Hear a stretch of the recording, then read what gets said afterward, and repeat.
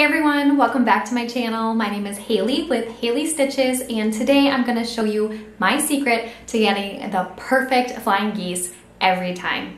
Now, I don't know if you have seen these before, but they are called foundation paper piecing pads, and they look like this. And let me tell you, they are a must-have if you are having trouble getting the perfect flying geese. Now, I know it can be a little scary to do foundation paper piecing if you've never tried, but this is worth it. Plus, it'll help you learn a new skill if you've never tried foundation paper piecing before. So if you want to learn how to make the perfect flying geese, stick around and I will show you how. The supplies that we'll need today is 2 contrasting fabrics. For the floral fabric, which will be my geese fabric, that is cut to 4 1/4 inches by 5 inches. And then my background fabric, which is a white fabric, is cut into 2 3-inch squares that are cut on the diagonal. You'll also need a way to attach your fabric to your paper. I prefer to use a glue stick, but you can also use pins. In addition to these supplies, you'll need the quilt block foundation paper and an iron. Our first step will be to cover the number 1 on our foundation paper with this fabric. So you don't want to place the fabric on this side of the paper because we need to be able to see the numbers and the outlines. So we're going to flip this piece of paper over and then center this fabric on here. So to attach it, what I'm going to do is put a little dab of glue in the center.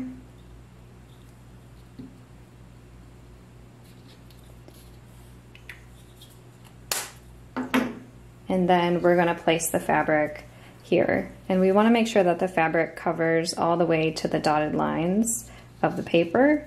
If you need help with this, you can use a light box or hold it up to a window. I'm in a bright enough room where I can actually see through the paper, so there's no issue there. And now we've completed step 1 of the foundation paper piecing. Next, we will flip it over and we're going to want to fold on this solid line between step 1 and step 2. So we're going to fold on this line and then also down here because we're going to be making 2 flying geese at a time.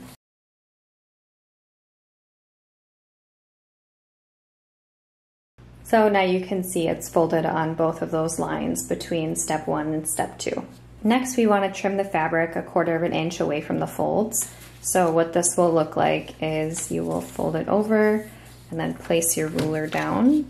And I'm using the 1/4 line here, and then I'm just going to trim that off, and then I will flip it over and do the exact same thing over here and trim it at 1/4 inch.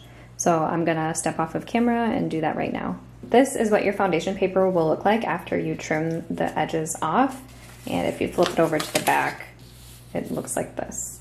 Now we want to place our background fabric on the number 2, so we are going to stitch on this line between number 1 and 2. So first we want to line up our fabric with that line. So we're just going to take our background triangle and then line it up with our placement 1 fabric, and I'm just going to center it there so the same amount of tail is over here as over here, and then we're going to flip it over and take it to our machine. So you definitely can pin this here if you need to, but I am just gonna hold it with my hands. Now that we're here at our sewing machine, we're just gonna line up our needle with the line between 1 and 2. And you wanna start stitching about 1/4 inch off of the edge of the square. And then just stitch directly on that line all the way down. And before you stitch, make sure that your stitch length is shorter than you usually do. You should have your stitch length be around 1.5 because it makes it a lot easier to tear off the paper once we're done stitching. Now that this side is attached, we're going to do the exact same thing for the other side. We lined up our fabric and then we're going to turn it over and then stitch in between the line for 1 and 2. When you're ending your line, just be sure to end about 1/4 inch off of the line. So you want to start 1/4 inch off the line and then end 1/4 inch off the line. And this will just help make sure that your fabric doesn't come undone when you pull off the paper at the end. So this is what we have after we've attached our first round of the sky fabrics or the background fabrics. And before we get started on the next step, we just need to give this a nice press. What we're gonna do is press the background fabrics away from the center. Okay, our fabric is pressed open, and now we're just gonna repeat those exact same steps to finish up this block. So we're gonna turn it over, and I like to just kind of ignore all these excess threads. You can trim them if it bothers you, but they will all get trimmed at the end. So the first step again is to fold on this line. So we already folded between step 1 and 2, so now we want to fold between 1 and 3. So we will do that on both sides. We're gonna fold.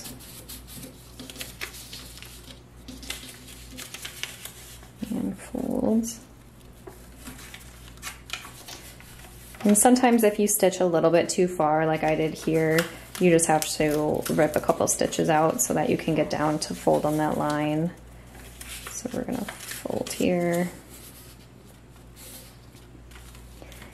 And now that these are folded, we need to take our ruler and trim 1/4 inch on each side.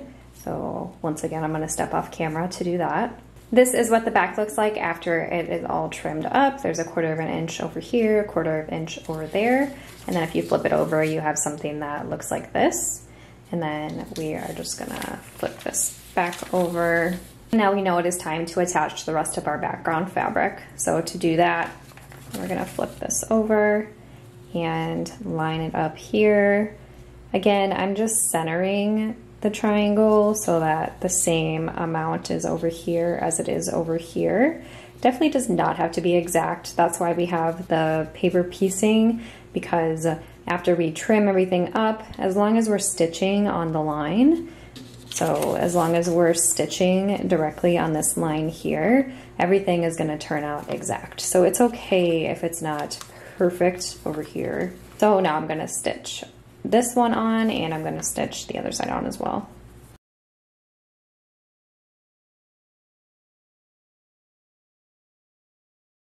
This is what everything looks like at this step of the foundation paper piecing. Now we are just going to press these triangles open. This is what everything looks like after it's all pressed, and the next step is to trim. To trim, we're gonna take a look at our diagram here, and you want to trim on all of the solid black lines. So that's gonna be around the outside of your flying geese and the outside here. You do not want to trim on the inside triangles, and you don't want to trim on the dotted lines around here. So it's really important to trim on the right spot once you've gotten to this point, because we don't want to ruin it after we put in all this work. So let's go ahead and get this trimmed up. So you can use whatever size ruler you want to trim things up. I'm going to be using a 4.5 inch ruler because it works well with this size foundation paper. And what I'm going to do is just go around and trim on all the solid lines.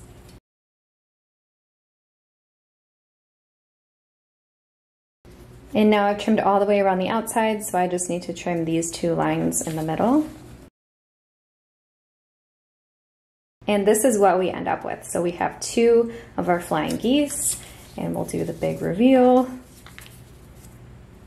And there they are. So they look perfect, exactly how you want your flying geese to look. And then now that everything is all put together and trimmed up, we can actually remove the foundation paper from the back. So to do this, all you want to do is just tear off the paper, and you can do this however works best for you. I usually like to fold along the dotted line and then just pull it off. Of course, if you used a longer stitch length, this part might be challenging. So just remember to always use a shorter stitch length than you normally would in order to put these together, because it makes tearing off the paper really, really easy.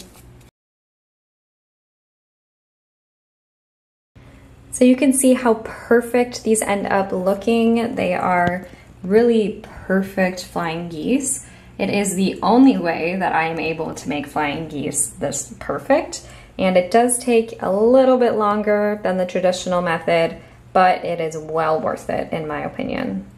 Thank you so much for watching today's video. If you found it helpful or you learned something new, please give it a like. I would appreciate it so much. And I do want to mention one more thing is that these foundation paper pads come in multiple different sizes. I also have a 3x6 that gives me a nice large flying geese. So be sure to check out all the different sizes in the description below. I'll see you all next time. Bye.